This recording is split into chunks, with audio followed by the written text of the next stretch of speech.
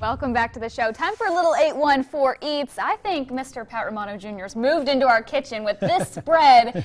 You are in from the We Are in Phillipsburg. Thanks so much for stopping by. Absolutely. Thanks for having me. We brought several different things to show you guys.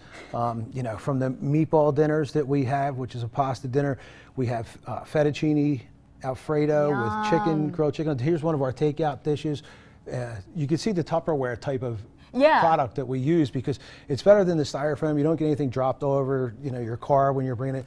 And we just have so much stuff. You do. But you wanted to talk about the haddock? You talked about this as a special, and I love this, especially with Lent right now. Yeah, sure. And you said you're watching your figure a little bit, so you've got great items. Last time I was here, I could hardly button this. There you go. That's an 24 accomplishment. pounds. Yeah. So how did you do it? So with the keto diet, what you're really trying to do is get fat adapted, which means you're eating fats, which trains your body to burn fats instead of carbs and sugar. So when you're doing stuff like that, you can still have things like bacon, fish, chicken, all these different things that are proteins, but what you're cutting out is the breads and the pastas, all this stuff up here. But we have plenty of other stuff. So the Parmesan Crusted Haddock is a great dish because it's got your butters and oils to give you some of those fats to go with the protein that's in it. And the Parmesan cheese is also fats. And we do asparagus with it, and that's got melted mozzarella over it, and it's just amazing.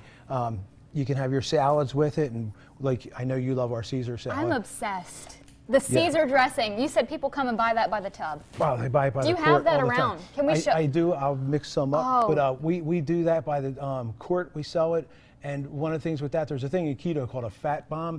So if you ate too much steak or too much fish, then you're way ahead on your proteins for the numbers you're supposed to do. So what you want to do is ingest some fats. And it's delicious, and it's got 14 grams of fat, 130 calories per tablespoon, and you just mix it in there, and it gets you caught back up really quick and helps you start burning fat faster. I just love that even though you're cutting out carbs, which is hard to accept, you still are bringing the flavor. Oh yeah. Well, that's the thing, is that carbs are like, we're addicted to carbs in our society and sugars, but when you have a great tasting meal, it'll keep you away from that stuff, especially when there's garlic in it, because the garlic's going to stay with you for a while, and you're going to be tasting the garlic, so you're not going to get as hungry later on. And I love that because, you know, it's just, and you should probably carry a bottle of Listerine or some gum with you as well if you have a meeting to go to. I remember that from last time, but man, just the smell, it's so fragrant, and just your whole entire menu, you've got just so much selection. You even said you're going to be doing Reubens here because you've got so much corned beef left over, which we love. There was a mix-up in our orders, and we ended up with an extra 100 pounds of corned beef, so we're going to take the brisket, and we're just going to start making Reubens for a while. Why not? Yeah. Why not? Well, hey, can I dig into this? Absolutely. Grab a little bit? All right. Yes. Why not? So you got a few other things cooking too, but tell everybody about where you're located, and people can actually stay with you and do some pretty fun things too while they're at it. Absolutely. We're located on 322 in Phillipsburg, and you could come into town. I mean, we have side-by-side riding. There's a park across the street for the kids. We have the motel as well with 16 rooms. We have the bar and restaurant, and we just got voted the #1 game day restaurant in Center County, which was pretty amazing. That's amazing for us because it's just humbling. It really is. But we have a lot of people to come by. We have former players. We have former NFL guys.